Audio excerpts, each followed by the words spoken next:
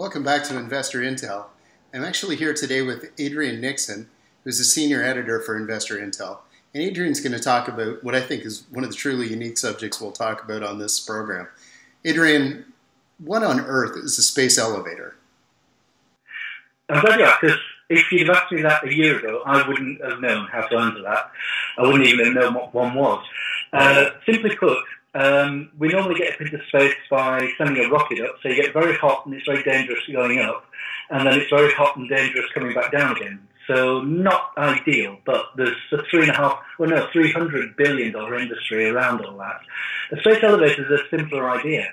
Actually goes back about 100 years, but the idea is you put a satellite into orbit and put it into geostationary orbit. And what that means is you have a satellite which is directly above you, always, all the time. So if you drop a cable from that satellite all the way down to the ground, in principle, you could climb up the cable and be in space quite safely and cheaply and without all the fuss. That's roughly what it is. Okay, so we've covered what a space elevator is. Where does graphene fit into it? Well, the idea of a space elevator is so simple and seductive that it's simple in one thing and really hard in another. And the illustration is NASA at the turn of the century, which sounds a long time ago now, but about a decade ago, they set the investigation of a space elevator as one of their millennial challenges. And they said, is it really possible to build it with today's technology? The answer that came back after a couple of $1 million of feasibility study was, yeah. Most of the problems that you can solve require technology that's around today, apart from one.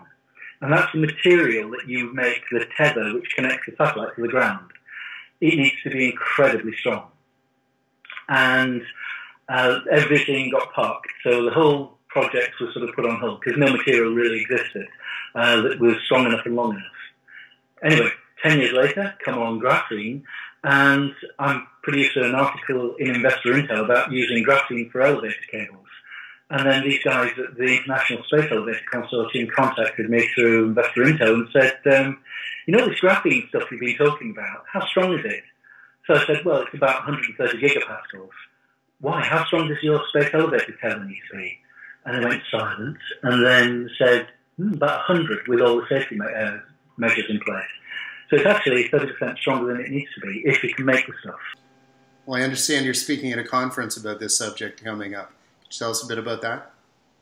Sure can, yeah. There's actually a bunch of guys who are ex-NASA, European Space Agency, and a few other things called the International Space Elevator Consortium. They're holding a symposium next week in London. They've asked me to speak at their conference, and I'll be talking to them about the state of the art of graphene manufacture. At the moment, it can only be made in tiny little bits.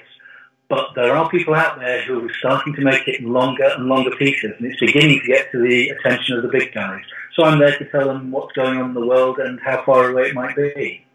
Well, thank you very much for explaining to us. We'll look forward to talking further about what the investment opportunities might be. They'll be immense. Thank you very much. Take care. Bye-bye.